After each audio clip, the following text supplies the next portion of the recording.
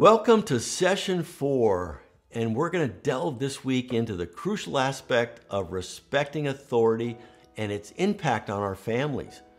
Respecting authority goes way beyond just following rules and obeying commands. It's all about understanding and valuing the roles of authority figures in our lives.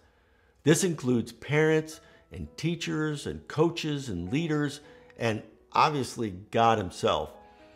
When we respect the authority, we show reverence for the guidance and protection they provide us. It's like building a sturdy foundation for our families to thrive on. Think of it as laying down bricks of trust and cooperation in our relationships. In Romans 13, 1 through 5, we're reminded that all authority comes from God. By respecting those in authority, we're actually honoring God's design for order and harmony in our lives.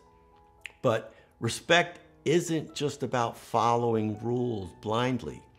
It's about recognizing the worth and dignity of each person, regardless of their position.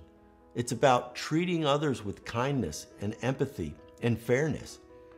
So when you break up in small groups, I want you guys to discuss and explore how you can model respect in your homes. Discuss how you can identify instances of disrespect and work on practical changes to become better examples of respect for your children.